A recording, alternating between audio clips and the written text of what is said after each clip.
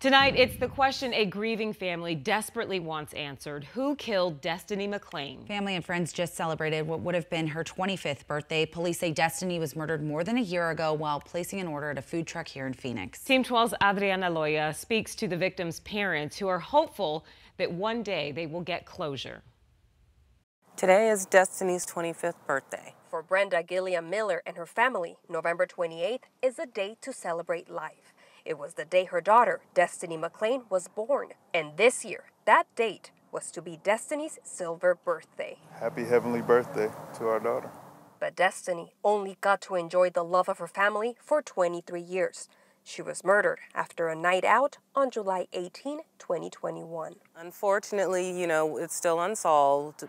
Destiny had been out with her friends at a nightclub near 18th Street and McDowell Road.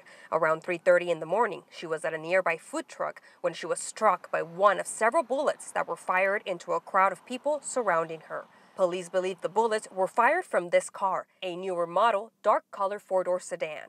Investigators think the shooting was random and Destiny was not the intended target. Still, intentional or not, this family dealing with the pain of her sudden loss. No parent should ever have to bury their child.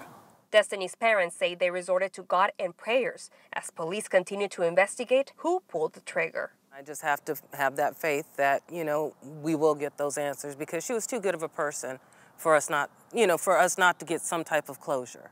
If you know something, please reach out and, contact the police and help us as a family get the closure we need. As they pray for that day to come soon. I put these lights up for Destiny. Her family keeping her legacy alive. She loved this tree. Setting up a memorial outside their home. And then I put this little stone here, and it says, a light remains here where a beautiful soul has passed. And are in the process of creating a scholarship in her name. Destiny was such a giving person, so we felt that this would be the best way to memorialize her. Adriana Loya. It's very symbolic. 12 News.